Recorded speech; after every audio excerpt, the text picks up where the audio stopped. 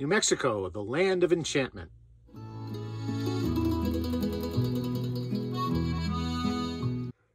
Hi, it's Guy and Roseanne, and welcome back to Amore Van. Recently, we finished about 2 weeks of winter RVing in New Mexico, and we thought we'd share some highlights and the places we camped. We entered New Mexico from the north, so our first stop was near Cuesta, north of Taos, at Little Arsenic Springs Campground. This is one of several BLM primitive campgrounds in the Rio Grande del Norte National Monument. The campground features a beautiful view over the Rio Grande Gorge and has picnic tables, fire pits, and a pit toilet. The next day, we were off to drive New Mexico's so-called Enchanted Circle.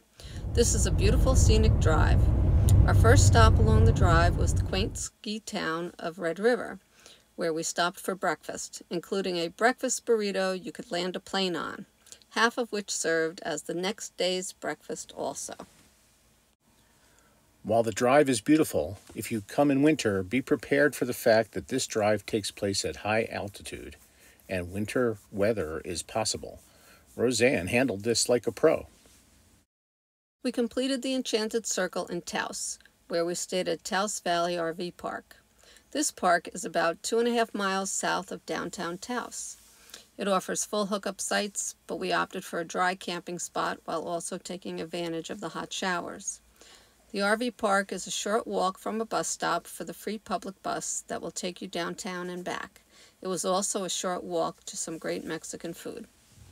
Downtown Taos is fun and beautiful, but no trip to Taos is complete without a visit to the Taos Pueblo, a UNESCO World Heritage Site that has been continuously occupied by members of a Pueblo tribe for over 1,000 years. Some of the remaining structures date back to the 1400s. It's a fascinating place. Be sure to take the informative guided tour. After leaving Taos, we headed south through the Rio Grande Gorge, another beautiful drive. We were headed for Alamogordo, near White Sands National Park, but had to stop first to see the world's largest pistachio sculpture. Talk about your bucket list items. All kidding aside, the tour of Pistachio World Farm was informative and the pistachios were delicious. When our pistachio brittle ran out a few days later, we were wishing we had bought more. In Alamogordo, we stayed at White Sands KOA, an RV park offering typical KOA amenities, some live entertainment, and another great view.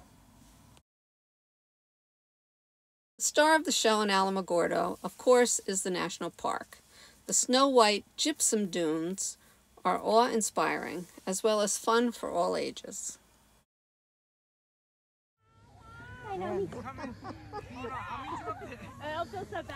After Alamogordo, it was off to Truth or Consequences, where we splurged for an RV spot at Riverbend Hot Springs. The parking is just a tiny paved lot with hookups, but it comes with unlimited access to these amazing mineral hot springs along the Rio Grande. Next, it was off to Las Cruces, where we headed for the Dripping Springs Natural Area, adjacent to the Organ Mountains National Monument. After a spectacular hike, we free camped for the night on BLM land. This was the view from our campsite. This land is your land.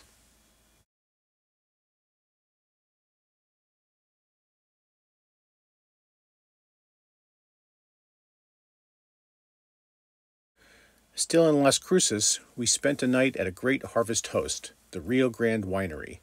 There were several RVs spending the night, and we all sat together in the winery, enjoying more than our fair share of some great local wines. Our final stop on our spectacular New Mexico adventure was Carlsbad. After a night of free camping on a very conveniently located BLM campsite with fire pit, covered picnic tables, and pit toilet, it was off to Carlsbad Caverns National Park. This place is yet another beautiful national park. While we hope you enjoy our pictures, pictures just cannot capture the magic of this place. You have to go see it for yourself. Well, we hope you enjoyed sharing our journey through New Mexico. We're off to Texas, so check back soon.